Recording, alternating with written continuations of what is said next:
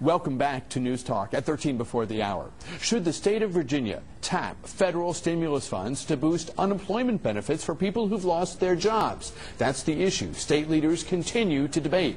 Joining us now live here in the studio, Delegate Kris Amundson. She's a Democrat from Fairfax. It's good to see you. Thanks very much for your time. Thanks, Bruce. Good to be here. Pleasure having you with us. Joining us now by phone, our friend State Senator Ken Cuccinelli, Republican from Fairfax. Good to have you with us, Ken. Welcome back. Glad to be here, Bruce. Thanks again for your time. This debate continues. Correct me if I'm wrong, Delegate Amundson. It started right at the end of the General Assembly session and has continued since lawmakers left Richmond. Well, actually, in fact, when we went back for the what's called the veto session, right, the governor had proposed some amendments to an unemployment bill. And one of those amendments would have allowed Virginia to draw down $125 million in Recovery Act funds that would have been able to be used both to stabilize our own unemployment fund and also to provide additional benefits to some Virginians who are really hurting. The governor supported this. Democrats in the Assembly liked this idea, but it was blocked by GOP, particularly in the House, where they have the majority. That's correct. You thought this was an opportunity to help suffering, to access federal funds to help suffering families. Yeah, $125 million was left on the table. Virginians, there are 300,000 Virginians out of work. Right here in Fairfax, the unemployment level has almost doubled in the last year. And I'll tell you that everywhere I go, people say to me, look, I'm very worried about losing my job. And they just didn't understand why, for really political reasons, House Republicans turned down that money. Senator Cuccinelli, what was the thinking? This was an attempt to fulfill Rahm Emanuel's quote of, you never want to let a good crisis go by because you can do things you couldn't do before. And if these expansions were such a great idea, Kris, why didn't you put a bill in to do the part-time? Why didn't you put a bill in to do the training and the other two that we didn't even consider, the governor didn't put forward? These weren't good ideas, and what the federal government was trying to do here was get a permanent expansion of our unemployment system without funding it permanently, only temporarily. And the reality is, there's a difference between extending benefits employed and expanding them. And this was all new. Okay. These were all new programs. And let me finish my point. We've already extended unemployment in Virginia from 26 weeks to up to 59. That's almost 14 months now available. And let me get Ken, Republicans support that in a recession. But that isn't a reason to expand all the Ken going to stop talking? Senator, hang on for 1 second. Senator, hang on 1 second. Okay. Go ahead, First of all, the answer to why didn't we put in a bill is it was the veto session. You can't put in a bill.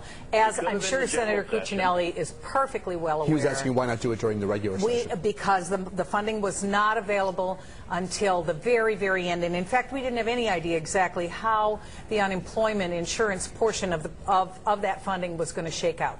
Second of all, we're talking about an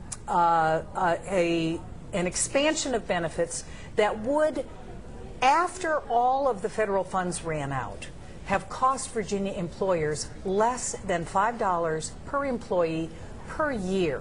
That's hardly what I would describe as a sweeping change to Virginia's unemployment. Senator, in light of the discussion that's taken place since the veto session, are the folks who defeated this in the veto session as solidly against it as they were when you were back in Richmond? Ken Cuccinelli? That's a hard question to measure, honestly. I mean, the reality is this debate can go on until the next session because it can still be reconsidered next year.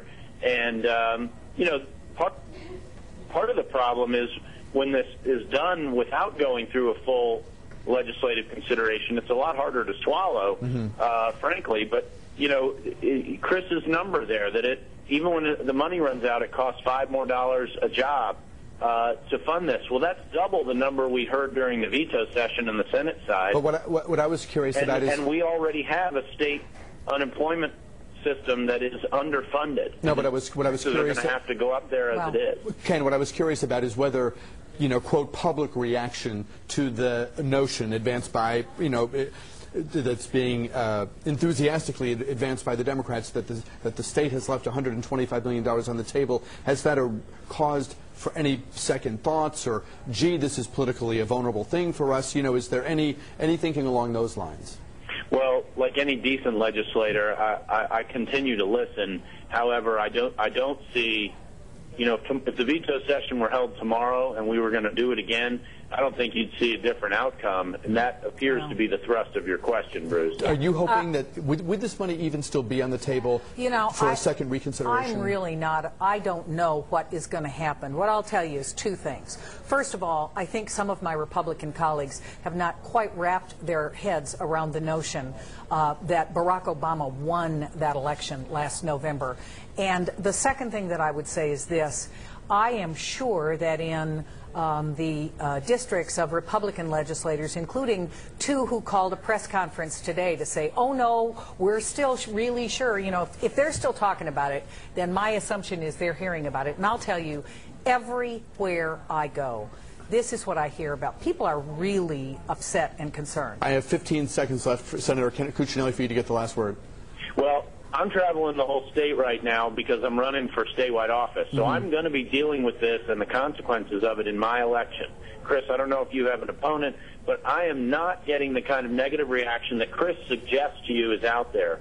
The reality is people understand this bailout money comes with huge strings attached, and they're fed up with that. And unlike Kris's comments, some of us were resisting Republican efforts like this, like No Child Left Behind, Senator, where we would mandate. So this is not the first time for many of us to oppose this kind of position from the federal government. Got to jump in because of the clock. Ken Cuccinelli is a state senator, candidate for statewide office, Republican from Fairfax. Kris Amundson, a Democratic delegate, likewise from Fairfax. Thanks for coming in. Good to have both of you with us. Back in a moment with a program note. Don't go away.